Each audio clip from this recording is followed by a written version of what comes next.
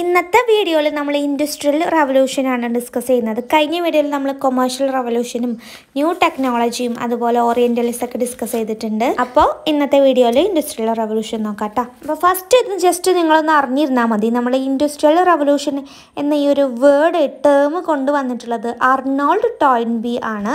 അദ്ദേഹം ഈ ഒരു ടേം യൂസ് ചെയ്തിട്ടുള്ളത് നമ്മുടെ ബ്രിട്ടൻ്റെ എക്കണോമിക് ഡെവലപ്മെൻറ്റ്, ബ്രിട്ടനിൽ പെട്ടെന്നാണ് എക്കണോമിക് ഡെവലപ്മെൻറ്റ് ഉണ്ടായിട്ടുള്ളത്. അപ്പോൾ ഇദ്ദേഹം ഈ ഒരു എക്കണോമിക് ഡെവലപ്മെൻറ്റ്, അതായത് 1760 to 1840 വരെ നമ്മുടെ ബ്രിട്ടനിലുണ്ടായ എക്കണോമിക് ഡെവലപ്മെൻറ്റിനെ ഡിസ്ക്രൈബ് ചെയ്യാനാണ് ഈ ഒരു ടേം നമ്മുടെ അർണോൾഡ് ടോയിൻബി യൂസ് ചെയ്തിട്ടുള്ളത് കേട്ടോ. പിന്നീട് ഈ ഒരു ഡെവലപ്മെൻറ്റ് എല്ലാം കൂടി ചേർത്തിട്ട് അദ്ദേഹം ഒരു ബുക്കായിട്ട് പബ്ലിഷ് ചെയ്തിട്ടുണ്ട്. അതെന്താണ്? Lectures on the industrial revolution in England, popular addresses, notes and other fragments എന്ന് പറയുന്ന ഒരു ബുക്കിൽ അദ്ദേഹം ഈ ഒരു ഡെവലപ്മെൻറ്റ് മുഴുവനും കൂട്ടിച്ചേർത്ത് എഴുതിയിട്ടുണ്ട് കേട്ടോ. ഓക്കെ, അത് ജസ്റ്റ് ഒന്ന് ഓർത്ത് വെക്കാം. ഇനി ഇൻഡസ്ട്രിയൽ റവല്യൂഷൻ എന്താ നോക്കാം. അപ്പോൾ റവല്യൂഷൻ എന്ന് പറഞ്ഞാൽ ഞാൻ പറഞ്ഞു സഡൻ ചേഞ്ച് എന്നാണ്. അപ്പോൾ ഇൻഡസ്ട്രിയൽ റവല്യൂഷൻ എന്ന് പറഞ്ഞാൽ ഇൻഡസ്ട്രിയിൽ ഉണ്ടായിട്ടുള്ള സഡൻ ചേഞ്ച്, എന്തൊക്കെയാണ് പെട്ടെന്നുണ്ടായ മാറ്റങ്ങൾ എന്നാണ്. അപ്പോൾ നമ്മൾ ഇൻഡസ്ട്രിയൽ റവല്യൂഷൻ എന്ന് പറയുന്ന ഒരു പീരീഡ് 18th സെഞ്ച്വറിയിലാണ്. കാരണം ആ ഒരു 18th സെഞ്ച്വറിയിലാണ് നമ്മുടെ അമേരിക്കയിലെയും യൂറോപ്പിലെയും റൂറൽ ഏരിയ ആയാലും അതുപോലെ അഗ്രികൾച്ചറൽ സെക്ടർ ആയാലും ഒരു ഇൻഡസ്ട്രിയിലേക്ക് മാറിയത് ആ ഒരു കാലത്താണ്. അർബൻ ആയി മാറിയത് നമ്മുടെ അമേരിക്കയും യൂറോപ്പിലെയും അഗ്രാരിയനും അതുപോലെ റൂറലൊക്കെ അർബണും ഇൻഡസ്ട്രിയലും ആയിട്ട് മാറിയത് 18th സെഞ്ച്വറിയിലാണ്. നോക്കുക, 18th century that transformed largely rural അഗ്രാറിയൻ society in Europe and America into industrialised urban once. മനസ്സിലായോ? അപ്പോൾ അതിൻ്റെ മുമ്പ് ഇവരൊക്കെ എങ്ങനെയായിരുന്നു? നമ്മുടെ കൈകൊണ്ട് ഹാൻഡ് മെയ്ഡായിരുന്നു നമ്മളൊക്കെ പ്രൊഡക്ട്സുകളൊക്കെ പ്രൊഡ്യൂസ് ചെയ്തിരുന്നത്. പക്ഷേ പിന്നീട് ഇൻഡസ്ട്രിയലൈസേഷൻ വന്നതുകൊണ്ട് ഫാക്ടറികളും മെഷീൻസുകളൊക്കെ വന്നപ്പോൾ നമുക്ക് മാസ് ക്വാണ്ടിറ്റിയിൽ പ്രൊഡ്യൂസ് ചെയ്യാൻ വേണ്ടി ഹെൽപ്പ് ചെയ്തു. നോക്കുക, goods that had once been പെയിൻസ്റ്റാക്കിംഗ്ലി crafted by hand started to B produced in mass quantities by machines in factory. Hand മെയ്ഡായിട്ട് ചെയ്ത കാര്യങ്ങൾ ഫാക്ടറിയിലെ മെഷീൻസ് ഉപയോഗിച്ചിട്ട് ഹൈ ക്വാണ്ടിറ്റിയിൽ പ്രൊഡ്യൂസ് ചെയ്യാൻ തുടങ്ങി. അതിന് കാരണം എന്താണ്? നമ്മൾ ഒരുപാട് മെഷീൻസുകളും ടെക്നിക്സുകളൊക്കെ കൊണ്ടുവന്നതാണ്. അങ്ങനെ ഇവർ മെയിൻലി ആദ്യമായിട്ട് മെഷീൻസും ടെക്നിക്സൊക്കെ കൊണ്ടുവന്ന് നോക്കിയത് textile industry, iron making and other industry. അപ്പോൾ ഇവർ കൊണ്ടുവന്നിട്ടുള്ളത് ടെക്സ്റ്റൈലിലും അയൺ മേക്കിങ്ങിലും അതുപോലെ വേറെ പല ഇൻഡസ്ട്രീസുകളിലും ഈ മെഷീൻസുകളും ടെക്നിക്സുകളൊക്കെ കൊണ്ടുവന്നു. എന്തിന്? കാരണം മാസ് ക്വാണ്ടിറ്റിയിൽ നമുക്ക് പ്രൊഡക്ട്സുകൾ അവൈലബിൾ ആണ്. ചീപ്പർ ക്വാണ്ടിറ്റിയിൽ ലേബർ അത്രയ്ക്ക് വേണ്ട, ഒരു ലേബർ മതി. 10 ലേബർ യൂസ് ചെയ്യുന്ന സ്ഥലത്ത് നമുക്ക് ഒരു ലേബർ കൊണ്ട് മെഷീൻസിലൂടെ ഒരുപാട് പ്രൊഡക്ട്സുകൾ ചീപ്പർ ക്വാണ്ടിറ്റിയിൽ നമുക്ക് യൂസ് ചെയ്യാൻ പറ്റും, പ്രൊഡ്യൂസ് ചെയ്യാൻ പറ്റും. ഓക്കെ, അപ്പോൾ ഇതുതന്നെയാണ് എന്ത്? Industrial revolution. ഈ ഒരു മെഷീൻ്റെയും ടെക്നിക്സുകളുടെയും ഒക്കെ യൂസേജാണ് ഇൻഡസ്ട്രിയിൽ വന്ന ഒരു സഡൻ ചേഞ്ച് എന്ന് പറയുന്നത്. അതാണ് ഇൻഡസ്ട്രിയൽ റവല്യൂഷൻ. അപ്പോൾ ഇംഗ്ലണ്ടിലാണ് ആദ്യമായിട്ട് ഈ ഒരു ഇൻഡസ്ട്രിയൽ റവല്യൂഷൻ കൊണ്ടുവന്നത്.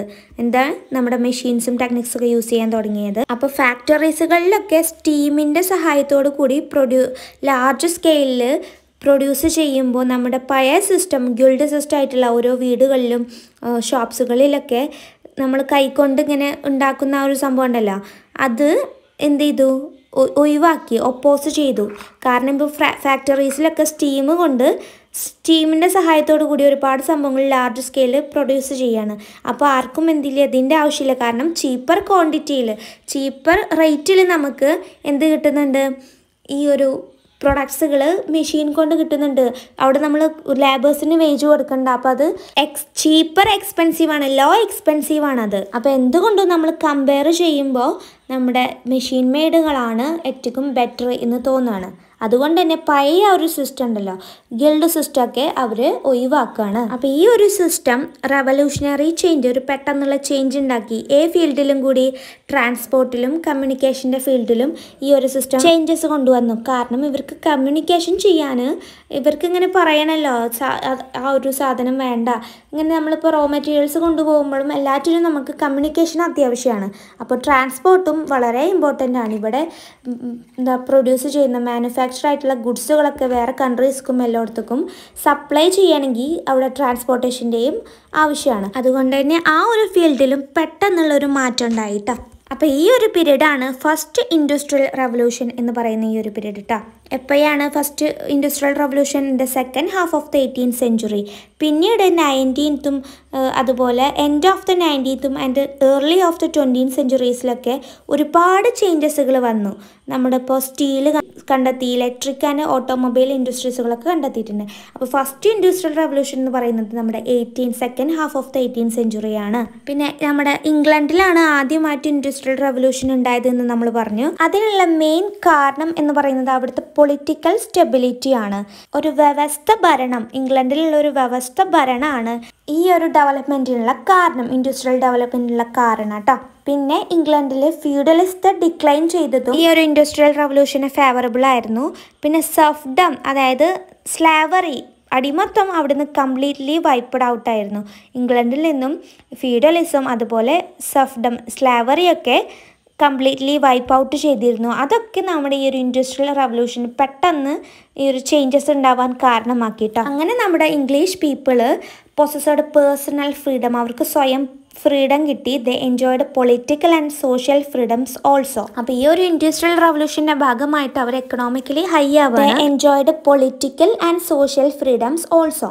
The English people believed in cooperation and so they jointly invested money in the industrial sector.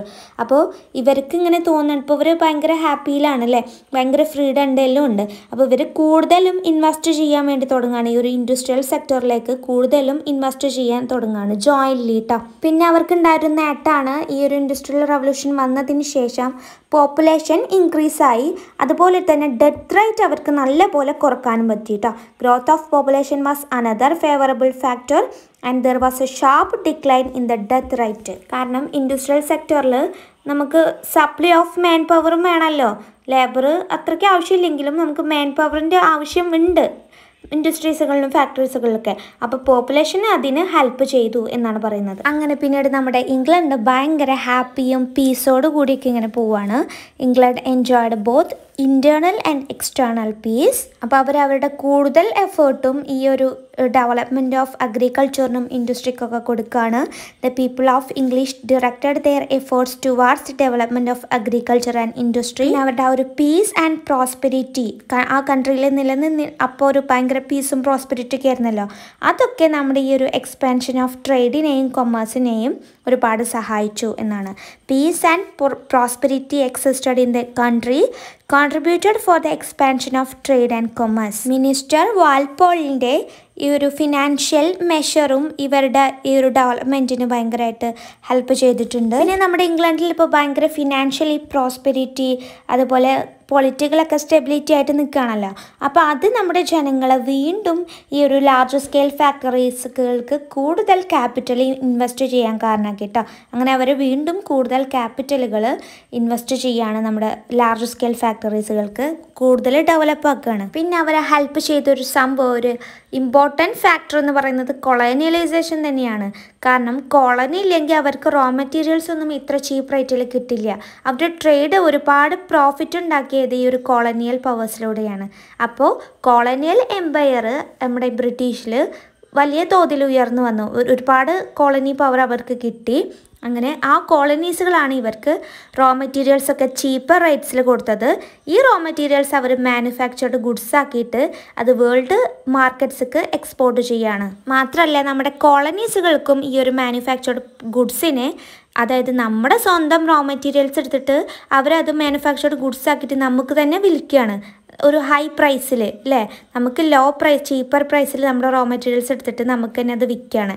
അങ്ങനെ അവർ ആ കോളനീസ് തന്നെ അത് എന്ത് ചെയ്യുക, ട്രേഡ് ചെയ്യാനും തുടങ്ങി. അങ്ങനെ ട്രേഡേഴ്സിന് ഒരു ഹ്യൂജ് പ്രോഫിറ്റ് തന്നെ കിട്ടി ഫ്രം ദ കൊളോണിയൽ ട്രേഡ്.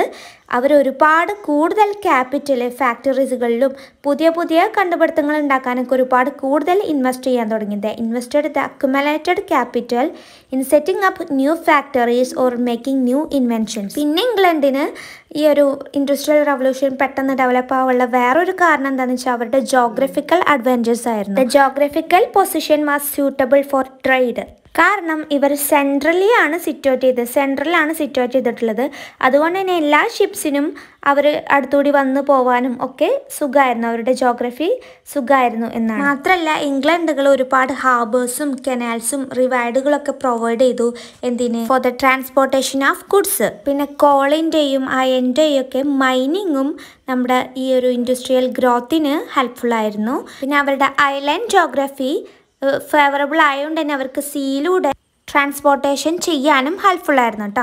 അപ്പോൾ ഇത്രയാണ് നമ്മുടെ ഇൻഡസ്ട്രിയൽ റവല്യൂഷൻ എന്ന് പറയുന്നത്. അപ്പോൾ ഇൻഡസ്ട്രിയൽ റവല്യൂഷൻ കൊണ്ടുവന്ന ആ ടേം കൊണ്ടുവന്ന ആൾ ആരാണ്? അർണോൾഡ് ടോയിൻബി ആണ്. അതെന്താണ് ഇൻഡസ്ട്രിയൽ റവല്യൂഷൻ? 18th സെഞ്ച്വറിയിലാണ്. പിന്നെ ടെക്നോളജിയിലും അതുപോലെ ഇൻവെൻഷനിലും മെഷീൻസിലൊക്കെ കൊണ്ടുവന്നൊരു സഡൻ ചേഞ്ച് ഇൻട്രൊഡക്ഷനാണ് നമ്മുടെ ഇൻഡസ്ട്രിയൽ റവല്യൂഷൻ എന്ന് പറയുന്നത്. എല്ലാ കാര്യങ്ങളും ഹാൻഡ് മെയ്ഡായിട്ട് ഗുഡ്സ് ഉണ്ടാക്കിയത് റീപ്ലേസ് ചെയ്തിട്ട് പിന്നെ മെഷീൻസുകൾ ഉപയോഗിച്ചിട്ട് ഹൈ ക്വാണ്ടിറ്റിയിൽ പ്രൊഡക്ട്സ് പ്രൊഡ്യൂസ് ചെയ്യുക, അതൊക്കെ ഓർത്ത് വെക്കുക കേട്ടോ. എല്ലാ കാര്യവും ഒന്നുകൂടി നോക്കി വെക്കുക. ഇനി ചേഞ്ചസ് ഇൻ ടെക്നോളജി നോക്കാം. ചേഞ്ചസ് ഇൻ ടെക്നോളജിയിൽ പറയുന്നത് ഇൻഡസ്ട്രിയൽ റവല്യൂഷന് ഒരുപാട് ഡിസ്കവറി അതൊക്കെ കൊണ്ടുവരാൻ സാധ്യതമായി 18th സെഞ്ച്വറിയിൽ. പിന്നെ ടെക്നോളജിക്കൽ റവല്യൂഷൻ, അതായത് ടെക്നോളജിയിൽ ഉണ്ടായ പെട്ടെന്നുള്ള ഒരു മാറ്റം നമ്മുടെ പ്രൊഡക്ഷന് ഒരുപാട് ഹെൽപ്ഫുള്ളായിരുന്നു. Technological changes revolutionised production. പിന്നെ industrial revolution was also described as technological revolution. Industrial റവല്യൂഷനെ നമ്മൾ ടെക്നോളജിക്കൽ റവല്യൂഷൻ എന്നും പറയപ്പെടുന്നുണ്ട് കേട്ടോ. ടെക്നോളജിയിൽ ഇന്നോവേഷൻ ഉണ്ടാവാനുള്ള ഒരു മെയിൻ കാരണം എന്താണെന്ന് വെച്ചാൽ നമ്മൾ മാനുഫാക്ചർ ചെയ്തിട്ടുള്ള ഗുഡ്സിൻ്റെ ഡിമാൻഡ് കൂടുമ്പോൾ അത് കൂടുതൽ ക്വാണ്ടിറ്റിയിൽ നമ്മളത് പ്രൊഡ്യൂസ് ചെയ്യണം. അപ്പോൾ അതിന് വേണ്ടിയിട്ട് ടെക്നോളജി കൂടുതൽ വേണ്ടി വരും. അത് നമ്മുടെ ടെക്നോളജിയെ ഒരുപാട് ഡെവലപ്പ് ചെയ്യിപ്പിച്ചു. എന്ത്? Manufactured ഗുഡ്സിൻ്റെ demand. ഓക്കെ, ഇനി ടെക്സ്റ്റൈൽ ഇൻഡസ്ട്രി എന്താ നോക്കുക. അപ്പോൾ ടെക്സ്റ്റൈൽ ഇൻഡസ്ട്രി ആയിരുന്നു ആദ്യം മെക്കാനൈസ്ഡ് ചെയ്യേണ്ടത്. കാരണം നമ്മൾ ഹാൻഡ് മെയ്ഡായിട്ടാണ് ക്ലോത്ത്സുകളൊക്കെ ഉണ്ടാക്കുക. അപ്പോൾ അത് ഭയങ്കര ബുദ്ധിമുട്ടാണ്, ഒരുപാട് ലേബർ അതിനാവശ്യമാണ്, ഒരുപാട് എക്സ്പെൻസീവാണ്, മാത്രമല്ല ടൈം കൺസ്യൂമിങ്ങും ആണ്. അപ്പോൾ അതുകൊണ്ട് തന്നെ നമ്മൾ ടെക്സ്റ്റൈൽ ഇൻഡസ്ട്രിയിൽ ആണ് നമ്മൾ ആദ്യമായിട്ട് ഈ ഒരു ഇന്നോവേഷൻസ് ഒക്കെ കൊണ്ടുവരേണ്ടത്, മെഷീൻസും ടെക്നോളജികളൊക്കെ കൊണ്ടുവരേണ്ടത് എന്ന് അവർക്ക് തോന്നുകയാണ്. അത് മാത്രമല്ല, നമ്മൾ പറഞ്ഞു പോപ്പുലേഷൻ കൂടി എന്ന് പറഞ്ഞില്ലേ ഇംഗ്ലണ്ടിൽ. അപ്പോൾ അതും ഒരു കാരണമാണ്. കൂടുതൽ പോപ്പുലേഷൻ ഉണ്ടാകുമ്പോൾ അത് ക്ലോത്ത്സിന് ഡിമാൻഡ് കൂടും, ഒരുപാട് ആളുകൾക്ക് വെയർ ചെയ്യേണ്ടി വരും. അപ്പോൾ പോപ്പുലേഷൻ കൂടിയതും ഒരു കാരണമാണ്. അതുകൊണ്ട് തന്നെ നമ്മുടെ ഇംഗ്ലണ്ടുകാർക്ക് തോന്നുകയാണ് ഒരു ടെക്സ്റ്റൈൽ ഇൻഡസ്ട്രി വേണം എന്നുള്ളത്. അങ്ങനെ ആദ്യം അവർ പരീക്ഷിച്ചത് സിൽക്ക് ആയിട്ടാണ്. സിൽക്ക് അവർ ടെക്സ്റ്റൈൽ ഇൻഡസ്ട്രിയിൽ നോക്കിയപ്പോൾ അത് പെട്ടെന്ന് അത്രയ്ക്കൊരു ഇമ്പ്രൂവ്മെൻ്റ് ഉണ്ടായില്ല. കാരണം സിൽക്കിന് ഭയങ്കര എക്സ്പെൻസീവാണ്. അപ്പോൾ അവർ വിചാരിച്ച അത്ര ഒരു ഡെവലപ്മെൻറ്റ് അവർക്ക് ആ ഒരു ടെക്സ്റ്റൈൽ ഇൻഡസ്ട്രിയിൽ നിന്നും സിൽക്ക് പരീക്ഷിച്ച് നോക്കിയപ്പോൾ കിട്ടിയിട്ടില്ലായിരുന്നു കേട്ടോ. അവർക്ക് കോട്ടൺ പരീക്ഷിച്ച് നോക്കാൻ പറ്റിയിട്ടില്ലായിരുന്നു. കാരണം കോട്ടൺ നമ്മളെ ബ്രിട്ടനിൽ കൃഷി ചെയ്യാൻ പറ്റില്ലല്ലോ, അവർക്ക് ഫേവറബിൾ ആയിട്ടുള്ള വെതർ ഇല്ല. അതുകൊണ്ട് കോട്ടൺ അവർക്ക് കൃഷി ചെയ്യാൻ പറ്റില്ല. അപ്പോൾ അത് നമ്മുടെ ഇന്ത്യയിൽ നിന്നും വേണം അവർക്ക് കോട്ടൺ അവിടേക്ക് ഇമ്പോർട്ട് ചെയ്യണം. അങ്ങനെ ഇന്ത്യയിൽ നിന്ന് നമ്മുടെ കോട്ടണ് US-ലേക്കും ബ്രിട്ടനിലേക്കൊക്കെ ഇമ്പോർട്ട് ചെയ്യാൻ തുടങ്ങി. അപ്പോൾ അങ്ങനെ ഇരിക്കുമ്പോൾ ഇവരെന്ത് ചെയ്യാണ്, ജോൺ കെ എന്ന് പറഞ്ഞിട്ടുള്ള ഒരാൾ ഫ്ലൈയിങ് ഷട്ടിൽ, അതായത് വീവിങ് മെഷീൻ കണ്ടെത്തുകയാണ്. 1733 അത് കണ്ടെത്തിയിട്ടുള്ളത്. ജോൺ കെ ആണ്. ആ മെഷീൻ്റെ പേര് ഫ്ലൈയിങ് ഷട്ടിൽ എന്നാണ്. വീവിങ് മെഷീനാണ് കേട്ടോ. അപ്പോൾ ജോൺ കെ ഫ്ലൈയിങ് ഷട്ടിൽ കണ്ടെത്തുകയാണ്, ഒരു വീവിങ് മെഷീന്. അതെന്തിനാ റീപ്ലേസ് ചെയ്തു? ഹാൻഡ്ലൂം, നമ്മൾ കൈ വെച്ചിട്ടുണ്ടാക്കുന്നതിനെ അത് റീപ്ലേസ് ചെയ്തു. അപ്പോൾ ഈ ഒരു ഫ്ലൈയിങ് ഷട്ടിൽ കണ്ടെത്തിയതിന് ശേഷം അവർക്ക് പെട്ടെന്ന് സ്പീഡ് ഓഫ് ദ വീവിങ് ഡബിളായി. ആദ്യം ഹാൻഡ്ലൂമും വെച്ചിട്ട് ചെയ്യുന്നതിലും ഡബിൾ വേഗത്തിൽ അവർക്ക് ഫ്ലൈയിങ് ഷട്ടിൽ വെച്ചിട്ട് വീവ് ചെയ്യാൻ പറ്റി. പക്ഷേ വീവിങ്ങിൽ സ്പീഡൊക്കെ ഡബിൾ ആയിട്ടുണ്ട്, പക്ഷേ സ്പിന്നിങ്ങിൽ അവർക്ക് വേണ്ടത്ര ഒരു സ്പീഡൊന്നും കിട്ടിയില്ല. അപ്പോൾ ഈ പ്രോബ്ലം സോൾവ് ചെയ്യാൻ വേണ്ടിയിട്ട് നമ്മളൊരു സ്പിന്നിങ് ജെന്നി കണ്ടെത്താണ്. ആരാണ്? ജെയിംസ് ഹാർഗ്രീവ്സ് ഒരു സ്പിന്നിങ് ജെന്നി കണ്ടെത്തുകയാണ്. അപ്പോൾ ഈ ഒരു സ്പിന്നിങ് ജെന്നി ഉപയോഗിച്ചിട്ട് നമുക്ക് ഒരാളെ വെച്ചിട്ട്, പണ്ട് നമ്മൾ 8 ആളെ വെച്ചിട്ട് സ്പിന്ന് ചെയ്തിരുന്ന പകരം ഇപ്പോൾ ഒരാളെ വെച്ചിട്ട് നമുക്ക് സ്പിന്ന് ചെയ്യാൻ പറ്റും. മാത്രമല്ല അൺസ്കില്ലായിട്ടുള്ള വർക്കേഴ്സിനെ ഉപയോഗിച്ചിട്ട് നമുക്ക് സ്പിന്ന് ചെയ്യാൻ പറ്റും. പണ്ട് നമ്മൾ ഹാൻഡ്ലൂമായിട്ട് ഉണ്ടാക്കണമെങ്കിൽ ആ ഒരു വസ്തു നമുക്ക് അറിയണം, അതിനെക്കുറിച്ചിട്ട് നമ്മൾ ട്രെയിൻ ആയിട്ടിരിക്കണം. പക്ഷേ ഇപ്പോൾ ഈ ഒരു മെഷീന് നോക്കിയിരിക്കുമ്പോൾ അതിൻ്റെ ജസ്റ്റ് ആ ഒരു പ്രവർത്തനം നോക്കിയിരുന്നാൽ മാത്രം മതിയാവും. അപ്പോൾ അതുകൊണ്ട് തന്നെ അത് ഒരാളെ വെച്ചിട്ടും അതുപോലെ അൺസ്കില്ലായിട്ടുള്ള വർക്കേഴ്സിനെ വെച്ചിട്ടൊക്കെ നമുക്ക് ഓപ്പറേറ്റ് ചെയ്യാൻ പറ്റും. പിന്നെ നെക്സ്റ്റ് ഡിസ്കവറി നോക്കാം. റിച്ചാർഡ് ആർക്ക്റൈറ്റ് ആണ്. അദ്ദേഹം വാട്ടർ ഫ്രെയിം ഇൻവെൻറ്റ് ചെയ്തു. റിച്ചാർഡ് ആർക്ക്റൈറ്റ് വാട്ടർ ഫ്രെയിം ഇൻവെൻറ്റ് ചെയ്തു 1769. അത് നമ്മുടെ ഒരു സ്പിന്നിങ് ജെന്നിക്ക് ഇമ്പ്രൂവ് ആയിരുന്നു കേട്ടോ. സ്പിന്നിങ് ജെന്നിക്ക് കൂടുതൽ ഹെൽപ്ഫുള്ളാക്കിയത് എന്താണ്? Richard ആർക്ക്റൈറ്റ് water ഫ്രെയിമാണ്. അത് സ്പിന്നിങ് ജെന്നിനെ ഒരുപാട് ഇമ്പ്രൂവ് ചെയ്തു. Water frame was originally run by hose power, later by water power. അപ്പോൾ ആദ്യം ഇവർ ഈ ഒരു വാട്ടർ ഫ്രെയിം കുതിരയുടെ ശക്തിയൊക്കെ ഉപയോഗിച്ചിട്ടായിരുന്നു അത് ഓപ്പറേറ്റ് ചെയ്തിരുന്നത്. പക്ഷേ പിന്നീട് അത് വാട്ടറിലൂടെ ആക്കി ഇതിൻ്റെ കണ്ടുപിടുത്തം കൊണ്ട് കേട്ടോ, വാട്ടർ ഫ്രെയിമിൻ്റെ. അപ്പോൾ അത് കൂടുതലും ഹെൽപ്ഫുൾ ആക്കി നമ്മുടെ സ്പിന്നിങ് ജെന്നിനെ. കാരണം അത് ടഫർ ത്രെഡ്, നല്ല കട്ടിയുള്ള ത്രെഡ് ഉണ്ടാക്കാൻ വേണ്ടിയിട്ട് അത് ഹെൽപ്പ് ചെയ്തു. പിന്നീട് 1779 സ്പിന്നിങ് മ്യൂൾ കണ്ടെത്താണ്. അത് സാമുവൽ ക്രോംപ്റ്റൺ ആണ്. Spinning mule കണ്ടെത്താണ് Samuel Crompton. ആദ്യം റിച്ചാർഡ് ആർക്ക്റൈറ്റ് വാട്ടർ ഫ്രെയിം കണ്ടെത്തി. പിന്നെ 1779 spinning mule കണ്ടെത്താണ് Samuel Crompton. Which combined both weaving and spinning feature. അപ്പോൾ ടെക്നോളജി അത്രയ്ക്കും അഡ്വാൻസ്ഡ് ആയിട്ട് ഇങ്ങനെ വരികയാണ്. ആദ്യം നമ്മൾ സ്പിന്ന് ചെയ്യാനുള്ളത്, വീവ് ചെയ്യാനുള്ളത് മാത്രം, പിന്നെ സ്പിന്ന് ചെയ്യാനുള്ളത്. പിന്നെ കണ്ടെത്തിയത് ആര് കണ്ടെത്തിയതാണ്? Spinning mule. സാമുവൽ ക്രോംപ്റ്റൺ കണ്ടെത്തിയ spinning മ്യൂളിൽ both weaving and spinning features of spinning Jenny and water frame. അപ്പോൾ ഇത് രണ്ടും നമുക്ക് ഒരേ സമയം ഓപ്പറേറ്റ് ചെയ്യാൻ പറ്റുന്ന മെഷീൻ കണ്ടെത്താണ്. ആ മെഷീൻ്റെ പേരെന്താണ്? Spinning mule. പിന്നെ എഡ്മണ്ട് കാർട്ട്വ്രൈറ്റ് പവർ ലൂമും കൂടി കണ്ടെത്താണ്. അത് ഈ ഒരു വീവിൻ്റെ സ്പീഡ് കൂട്ടാനും ഹെൽപ്പ് ചെയ്തു കേട്ടോ. Edmund കാർട്ട്വ്രൈറ്റ് power loom കണ്ടെത്താണ്. അത് ഈ ഒരു വീവിൻ്റെ സ്പീഡ് കൂട്ടാൻ ഹെൽപ്പ് ചെയ്തു. അപ്പോൾ ആദ്യം കണ്ടെത്തിയത് ജോൺ കെ ആണ്. ഫ്ലൈയിങ് ഷട്ടിൽ വീവിങ് മെഷീൻ കണ്ടെത്തി. പിന്നെ കണ്ടെത്തിയത് ജെയിംസ് ആണ്. സ്പിന്നിങ് ജെന്നി കണ്ടെത്തി. പിന്നെ റിച്ചാർഡ് ആർക്ക്റൈറ്റ് വാട്ടർ ഫ്രെയിം, അതിൻ്റെ സ്പീഡ് കൂടാൻ വേണ്ടിയിട്ട് കണ്ടെത്തി. പിന്നെ സാമുവൽ ക്രോംപ്റ്റൺ രണ്ടും കൂടി സ്പിന്നിങ്ങും വീവിങ്ങും ഉള്ള സ്പിന്നിങ് മ്യൂൾ കണ്ടെത്തി. പിന്നെ എഡ്മണ്ട് കാർട്ട്വ്രൈറ്റ് എന്താണ് കണ്ടെത്തി? പവർ ലൂം കണ്ടെത്തി. അത് വീവിൻ്റെ സ്പീഡ് കൂട്ടാനും ഹെൽപ്ഫുൾ ആക്കിയിട്ടാ. അപ്പോൾ ഈ 4 പഠിച്ചു വെക്കുക. അങ്ങനെ സ്പിന്നിങ്ങിലും വീവിങ്ങിലൊക്കെ നമ്മൾ നല്ല പോലെ ഡെവലപ്പായി, നല്ല ഗ്രോത്ത് ഉണ്ടായി, നല്ലപോലെ ഇമ്പ്രൂവ്ഡ് ആയി. പക്ഷേ നമ്മുടെ process of separating seeds from cotton, ഈ ഒരു കോട്ടണിൽ നിന്നും സീഡ്സ് സെപ്പറേറ്റ് ചെയ്യുന്ന ഒരു പ്രോസസ്സിൽ ഇവർ ഭയങ്കര സ്ലോ ആയപ്പോൾ ഇവർക്ക് റോ മെറ്റീരിയൽസ് വേണം. അതിൻ്റെ പ്രവർത്തനം സ്ലോ ആയാൽ ഇവർ മെഷീൻസൊക്കെ അവിടെ വെറുതെ ഇങ്ങനെ വെച്ചിട്ട് കാര്യമില്ല. റോ മെറ്റീരിയൽസ് കിട്ടിയാലേ ഇവർക്ക് പെട്ടെന്ന് സംഭവങ്ങൾ മെഷീൻ ഉണ്ടായിട്ടും കാര്യമുള്ളൂ. അപ്പോൾ അതിൻ്റെ സ്പീഡ് സ്ലോ ആയപ്പോൾ നമ്മുടെ എലി വിറ്റ്നി കോട്ടൺ ജിൻ എന്ന് പറഞ്ഞിട്ടുള്ള ഒരു മെഷീൻ ഇൻവെൻറ്റ് ചെയ്തു. അപ്പോൾ ഈ ഒരു മെഷീനിൽ നിന്നും നമുക്ക് സീഡ്സിനെ കോട്ടൺ ഫൈബേഴ്സിൽ നിന്നും സെപ്പറേറ്റ് ചെയ്യാൻ പറ്റും. ഈ ഒരു മെഷീൻ്റെ സ്പീഡ് എന്ന് പറയുന്നത് separated seeds from cotton 300 times faster than by hand. കൈ വെച്ചിട്ട് 300 തവണ നമ്മൾ ചെയ്യുന്നതിലും ഫാസ്റ്റായിട്ട് ഈ ഒരു കോട്ടൺ ജിൻ എന്ന് പറയുന്ന ഈ ഒരു മെഷീന് സ്പീഡിൽ ചെയ്യും കേട്ടോ. അപ്പോൾ അതിലും നമ്മൾ എന്തായി? ഇമ്പ്രൂവ്ഡ് ആയി. ഇനി നെക്സ്റ്റ് ഉള്ളതാണ് നമ്മൾക്ക് കളറിങ് ഒക്കെ ചെയ്യണം, ബ്ലീച്ചിങ്ങും ഡൈയിങ് ഒക്കെ ചെയ്യണം ഡ്രസ്സിൽ. ടെക്സ്റ്റൈൽ ഇൻഡസ്ട്രി ആണല്ലോ. അപ്പോൾ ഡ്രസ്സിൽ ആ ഒരു ഡെവലപ്മെൻറ്റും കൂടി ചെയ്യാൻ വേണ്ടിയിട്ട് സിലിണ്ടർ പ്രിൻറ്റിങ്ങും ഇൻവെൻറ്റ് ചെയ്തു. അത് 1785 പിന്നീട് Elias how sieving machine invent ചെയ്തു. സീവിങ് മെഷീൻ, നമ്മൾ അടിക്കുന്ന മെഷീന് ഇൻവെൻറ്റ് ചെയ്തു. അത് ഏലിയാസ് ഹോവ് ആണ്. 1846 അപ്പോൾ ഇത് നമ്മുടെ ക്ലോത്തിങ് ഇൻഡസ്ട്രിക്ക് ഒരു ഗ്രേറ്റ് ബൂസ്റ്റ് ആണ് കേട്ടോ. സീവിങ് മെഷീൻ്റെ ഇൻവെൻഷൻ എന്ന് പറയുന്നത് ഏലിയാസ് ഹോവ് ആണത്. അത് നോക്കി. ഇനി നെക്സ്റ്റ് സ്റ്റീം എഞ്ചിനാണ്. അത് നെക്സ്റ്റ് വീഡിയോയിൽ ഡിസ്കസ് ചെയ്യാം കേട്ടോ. അപ്പോൾ ഇന്നത്തെ വീഡിയോയിൽ ഇത്രയും മതി. വീഡിയോ ഇഷ്ടപ്പെട്ടാൽ ലൈക്ക് ചെയ്യുക, ഷെയർ ചെയ്യുക, സബ്സ്ക്രൈബ് ചെയ്യാം കേട്ടോ. Thank you.